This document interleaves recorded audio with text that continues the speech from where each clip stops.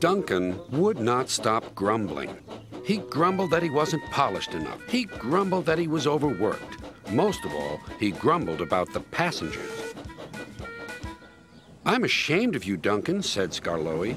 "Thank goodness Rheneas is coming home soon. Perhaps he'll teach you some sense before it's too late." "What has Rheneas to do with me?" "Rheneas saved our railway," replied Skarloey. "Please tell us about it," said Peter Sam. "Well," began Skarloey, "it was before you came here. Things were bad. Rheneas and I had to keep the trains running, or our railway would have to close." "How awful," murmured Peter Sam. "I tried hard," continued Skarloey, "but my old wheels ached." Rheneas understood. "It's my turn now," he'd tell me. He was often short of steam, but he always struggled to a station and then rested there. "I mustn't stop between stations," he'd say. "The passengers wouldn't like it."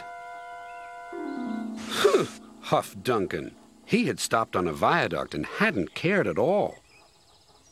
"Passengers," continued Skarloey, "get cross if you stop at the wrong places. Rheneas stopped in the wrong place once, and this is what happened." One wet and windy afternoon when the rails were damp, Rheneas was traveling home with a full train. There were even passengers in the caboose. It wasn't a comfortable ride at all. Rheneas's wheels kept slipping, and it was a steep climb.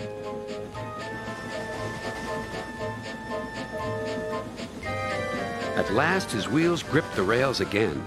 "The worst is over," he thought. "Now we're away."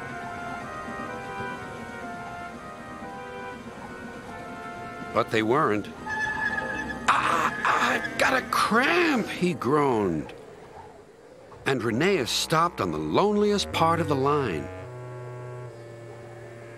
His driver examined him carefully. "Your valve gear has jammed. We need to reach the next station. Do you think you can still get us there?" "I'll try," replied Rheneas.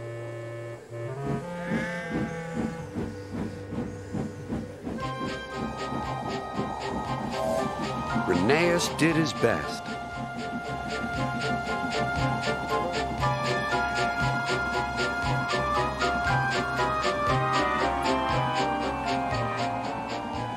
"If I fail," he thought to himself, "the passengers will be cross and the railway will close." Everything blurred. He was really too tired to make another turn of his wheels, but he did. And another, and another, and another.